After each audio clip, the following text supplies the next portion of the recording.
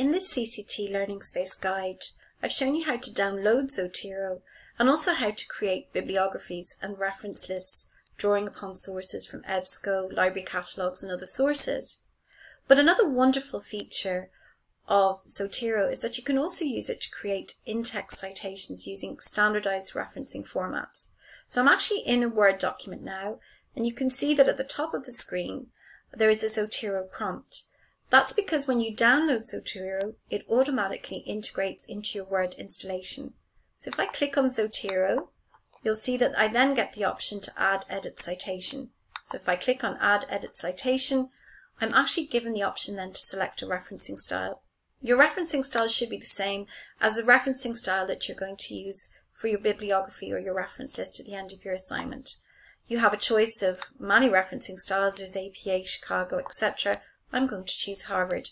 You can always check with your lecturer to find out what is the required referencing format. So I'm going to click on Harvard, and I can actually start typing my assignment. So perhaps I'm doing something on data visualization, and I'm writing about how it's beneficial for organizations, etc. And then I might want to say according to an author, and it's at this point that I can add edit citation. I can go and check the references I've stored in my library, in my Zotero installation, and perhaps I want to make a point from the this book here, The Datafied Society. So I'm going to select that by Van S. It's a Van with a small v in this instance, and it's Van S et al. And you can see that it's generated the reference, the in-text reference in Harvard style, and I just press select and it appears at the top here. Now normally it will appear on the same line. It has the odd moment where this doesn't happen, but I'll just simply copy paste this and move this into place.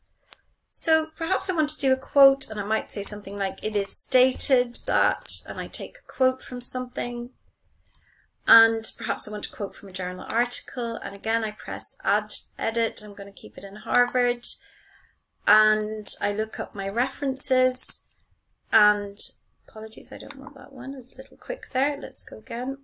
Data, and I maybe want this article by Pradana and Al. It's in the Journal of Behavior and Information Technology, and perhaps I'm taking a quote from page 89. So I select that, and if I click on Pradana, I can actually add the page. So you can see the page has appeared, and I just press enter, and the in-text citation has appeared. It's really, really helpful actually, because you can see that this has generated an in-text citation for a book with 3 authors. You don't have to worry about, what do I do with a book that has 4 authors or 2 authors or an editor. The Zotero tool will take care of all of that for you. So it's a really useful, powerful feature that will save you a lot of time. You will notice that there are many guides on the internet and also on YouTube to using Zotero to improve academic writing. And it's not hard to see why these guides exist. By using the correct in-text citation, it automatically makes your work more polished. You're evidencing that you're conducting your research with integrity, because you're evidencing the sources that you're using, and it just gives an overall more polished feel.